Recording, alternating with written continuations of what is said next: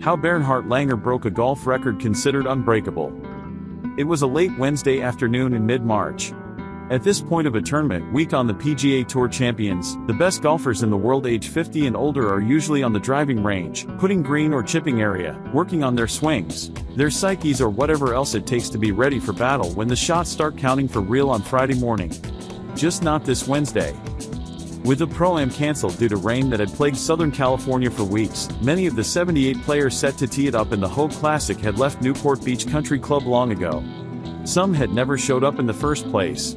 Why bother? As the 19th century philosopher, Scarlett O'Hara, once noted, after all, tomorrow is another day. That wasn't the case for one of the 78, however. He had no plans of waiting until tomorrow. To him, every day matters. Every day of getting in the work necessary to be the best he can be.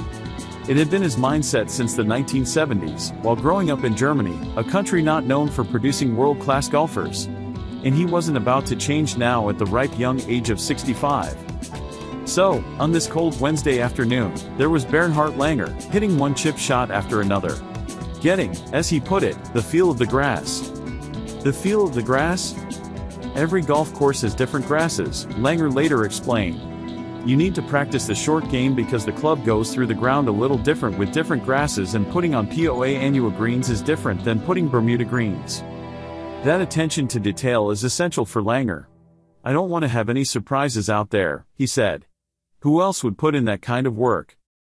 Nobody, and that's one of the reasons he made history on Sunday, passing Hale Irwin with victory number 46 to become the winningest senior golfer of all time thanks to a dominant performance at the 43rd U.S. Senior Open at Century World in Wisconsin. No one saw this day coming, and that includes Langer. At least not when he turned the big 5-0 back on August 27, 2007 and launched his second career in the game he loves. When I first came out, I was hoping to be one of the top 5 or top 10 on this tour, which was a reasonable goal, Langer said of his senior aspirations. As for anything more ambitious, Langer admits to seeing Hale Irwin's remarkable 45 wins, 16 more than the next person on the career win list, Lee Trevino, and thinking this is not going to be broken for a long time. Only when Langer clicked off senior win number 40 in the summer of 2019, shortly before turning 62, did the goal truly emerge. I wasn't supposed to be winning at this age, he thought, but there are always exceptions, and I was one of the dominant players out there every year. Langer's first senior tour victory, the Administaff Small Business Classic, came in October of his rookie season of 2007, which he won by 8 strokes. Only 9 months earlier Irwin, then 61, claimed his 45th and last senior victory in Hawaii. Talk about a changing of the guard.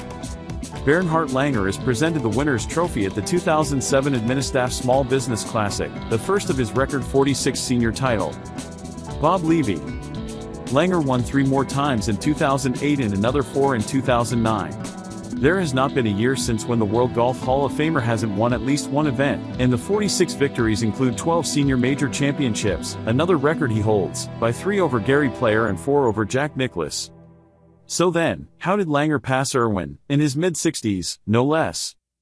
The conventional wisdom on this circuit has always been to pick up your wins and paychecks as early as possible, preferably before turning 55 or 56, when your body truly begins to break down. They call it hitting the wall, and the new youngsters come aboard.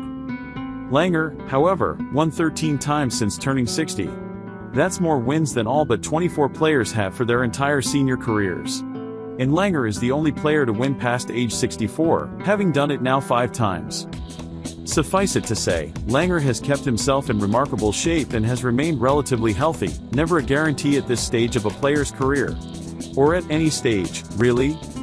Put a picture of him at 21 next to a picture of him now at 65, Peter Jacobson suggested, and other than maybe some wrinkles around his eyes and on his face, I don't see any difference in Bernhard Langer then and Bernhard Langer now. His faith in God has been another factor in his favor. A born-again Christian since the mid-1980s, he approaches the game, and his life, with an inner peace others that his peers would no doubt dream of having. I have played with a greater purpose, he said. I knew God would love me whether I missed the cut or won.